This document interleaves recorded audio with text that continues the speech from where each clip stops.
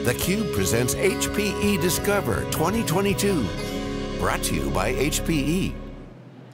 Welcome back to theCUBE's coverage of HPE Discover 2022 from the Venetian in Las Vegas, the first Discover since 2019. I really think this is my 14th Discover when you include HP, when you include Europe.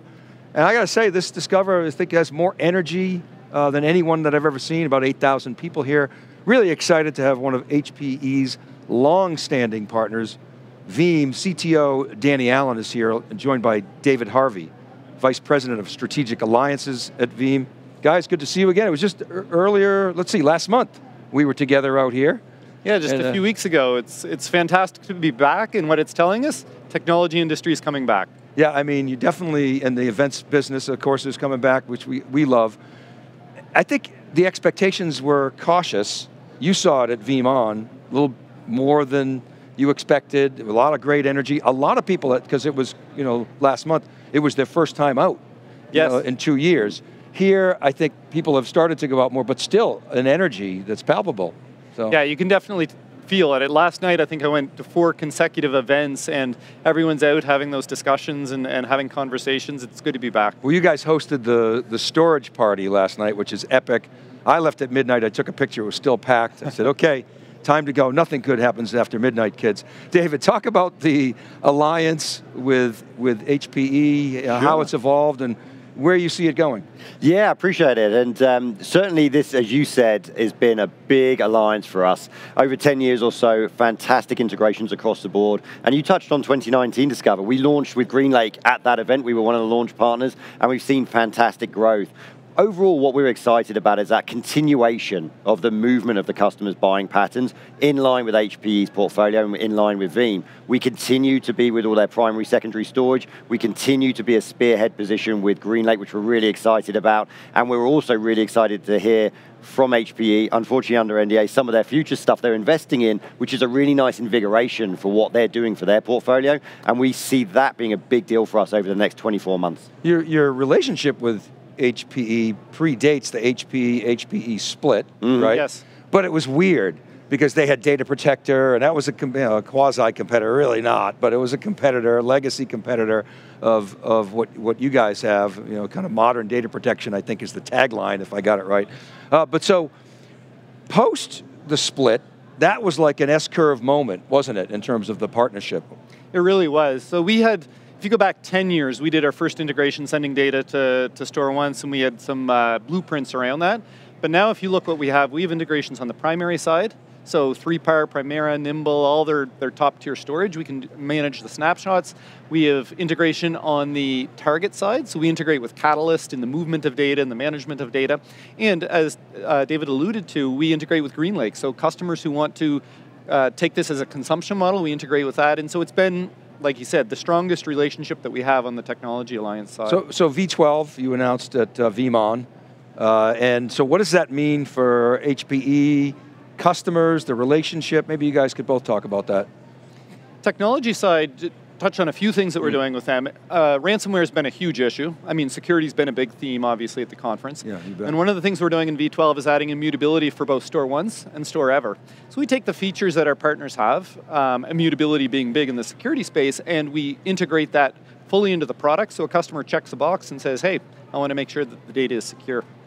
Yeah, and also it's another signification about the relationship. Every single release we've done has had HPE at the heart of it, and the same thing is being said with V12. And it shows to our customers the continual commitment. Relationships come and go. They're hard, and the great news is 10 years has proven that we get through good times and tricky situations, and we both continue to invest, etc. And I think there's a lot of peace of mind, and the revenue figures prove that, which is what we're really excied about. Yeah, as well. I want to come back to that, but just to follow up, Danny, on that immutability, that's a feature that you sort of check as a service within GreenLake, within Veeam. How does that all work? Yeah, so we have immutability now depending on the target. So we introduced the ability to send data, for example, into S3 2 years ago and make it immutable when you send it to an S3 or S3 compatible environment. We added in version 11 the ability to take a Linux repository and make it and harden it, essentially make it immutable. But what we're doing now is taking our partner systems, like StoreOnce, like StoreEver, and when we send data there, we take advantage of an API flag or whatever it happens to be, that it makes the data, when it's written to that system, can't be deleted, can't be encrypted. Now what does that mean for a customer? While we do all the hard work in the back end, it's just a checkbox. They say, I want to make it immutable, and we manage how long it's immutable, because if you made everything immutable forever, that's hugely expensive, right? So it's all about how long is that immutable before you age it out and make sure that the new data coming in is immutable. It's like an insurance policy, you have that overlap. Yes. Right, okay. And then, David, you mentioned the revenue bears that out. I got the IDC guys coming on later on today. I'll ask them about that if that's their swim lane, but you guys are basically a statistical tie with Dell for number one.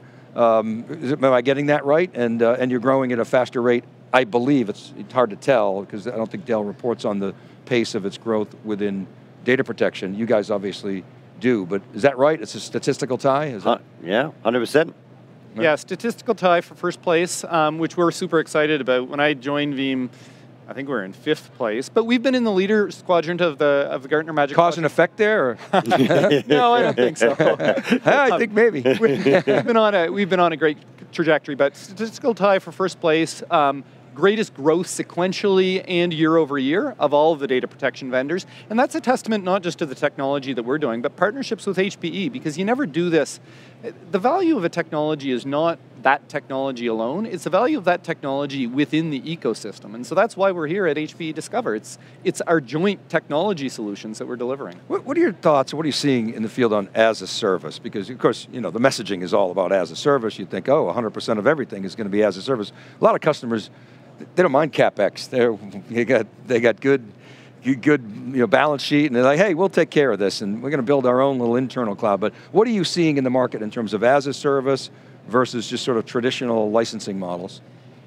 Certainly there's a mix between the two. What I'd say is that sources that are already as a service, think Microsoft 365, think AWS, Azure, GCP, the cloud providers, there's a natural tendency for the customer to want the data protection as a service as well for those.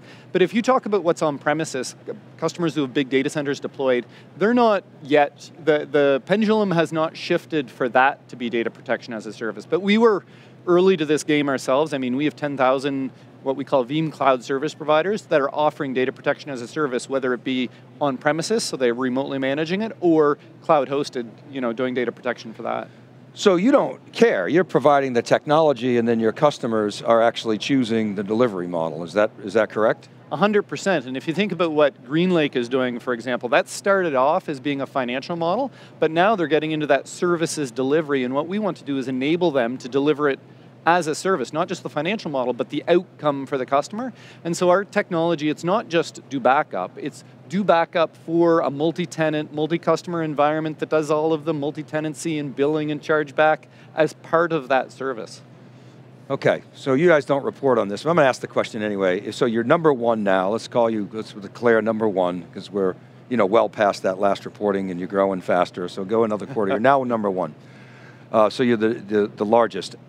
Do you spend more on R&D in data protection than any other company?